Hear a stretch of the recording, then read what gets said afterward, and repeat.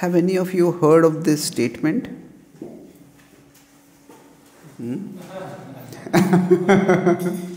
So now what happens is, when we when we make the statement, we make this part fallen so big that we forget the soul part.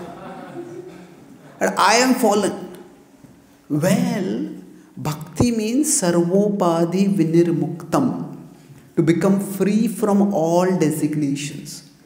And fallen is also a temporary designation.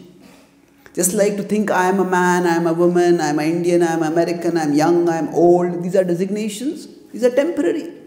So fallen is also temporary designation.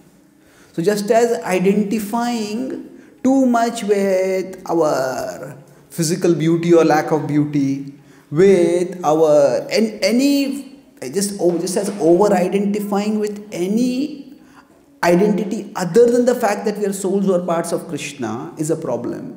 Similarly, over identifying with our fallen state is also a problem. So if we identify more with the fallen part than the soul part, then we may be thinking that I am having humility. But we are not having humility, we are having self-pity. And self-pity is a form of Maya. Because it is completely self-centered. Oh, I am so fallen, I am so fallen, I am so fallen, I am so fallen. Okay, you are fallen, but what next? Okay, how can you serve Krishna? I am so fallen. Okay, you are fallen, but how can we serve Krishna? It is not that just because I am fallen, I stop being a servant of Krishna. Krishna is so inclusive that even in my fallen state, I can serve Him. And that needs to be accepted.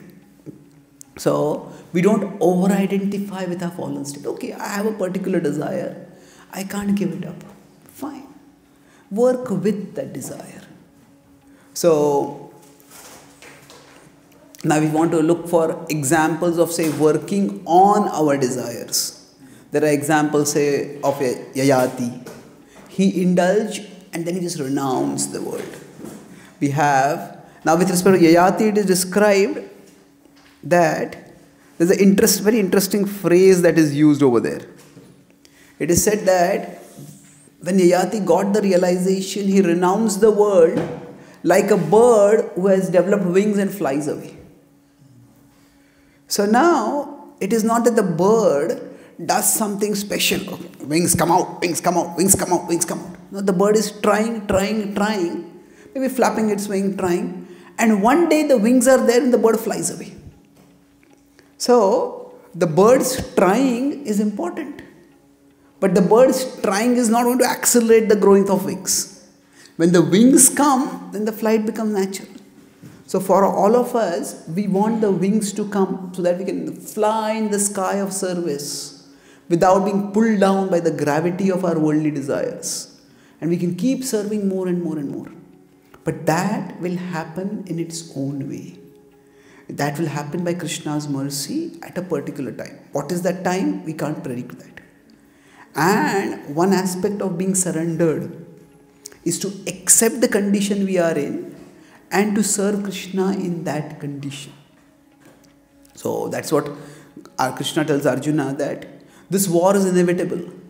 You want to serve me? The way you have to serve is accept that this war is going to happen and see how you can serve me within this war situation.